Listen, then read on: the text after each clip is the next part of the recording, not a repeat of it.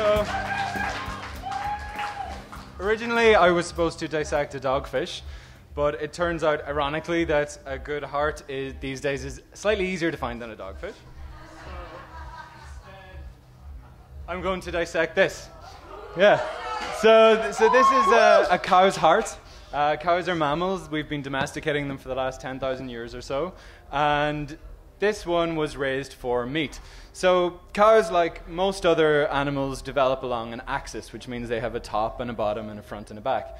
And like humans and most other vertebrates, cows have an anterior and a posterior, which is your front or your top and your bottom. They have a dorsal and your ventral, which is the back and the front. And they also have a left and a right, which is what I find really interesting because, you know, if you look at this heart, which would be placed this way if it was a human heart, the left-hand side is really different from the right-hand side. It has different... Am I pointing it the wrong way? No.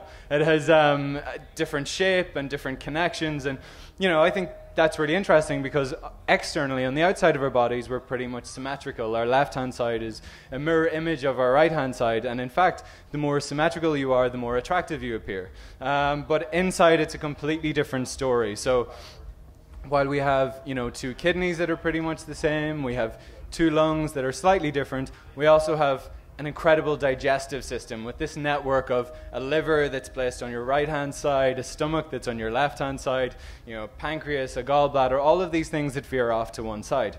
And this happens when we develop as embryos. So certain genes get switched on the left-hand side of the body that don't get switched on the right, and vice versa.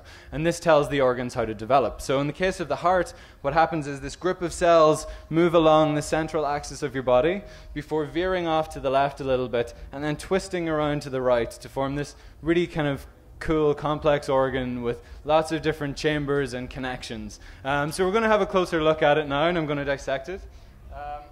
I have to move this around. Apologies to the next user of the microphone. So you can see on the outside, the heart has this kind of protective coating called the pericardium, and it's this thin layer around the heart to protect it. You can also see the heart's blood supply, because even though the heart is responsible for pumping blood around the entire body, it also needs blood itself, because it's this living organ. So you can see the arteries along the side. These are the main coronary arteries. And you can see the blood vessels in the top. So let me orientate it. So this is the left side. So coming out from the left ventricle is the aorta. So if we look in here, you can see this is the wall of the aorta. So can you see it there? So that's the aorta. That's the massive artery that pumps blood all around the body to all of the different tissues. That's why the left side is much thicker than the right-hand side, because the muscle has to be stronger to send that blood, which is filled with oxygen, around to all of the cells around the body. The other side is slightly thinner, because it only has to send blood to the lungs to pick up oxygen. So to have a better look inside, we're going to hack it open.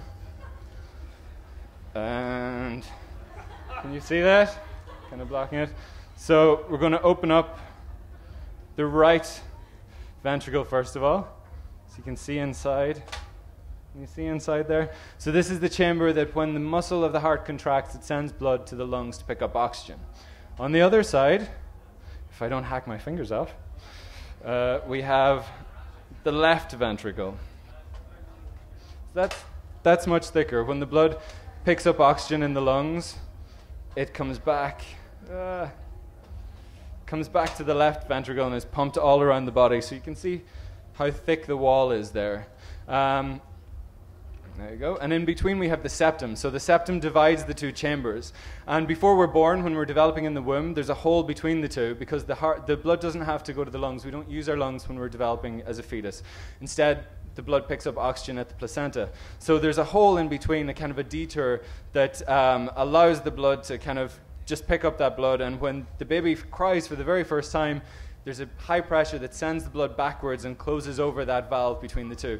So then we can see what happens. The heart is a part of a larger circulatory system, and sometimes the left doesn't develop as it should, and you get a complete reversal of where the organs should be. You get the things that should be on the left over on the right, and if that happens for all of the organs, then that person can live a very healthy life. But if it happens to just one of the organs or just a few of the organs, everything gets all messed up and it doesn't end so good. So I hope you've enjoyed the inside of the heart. We'll be doing it here tomorrow at about 2 o'clock.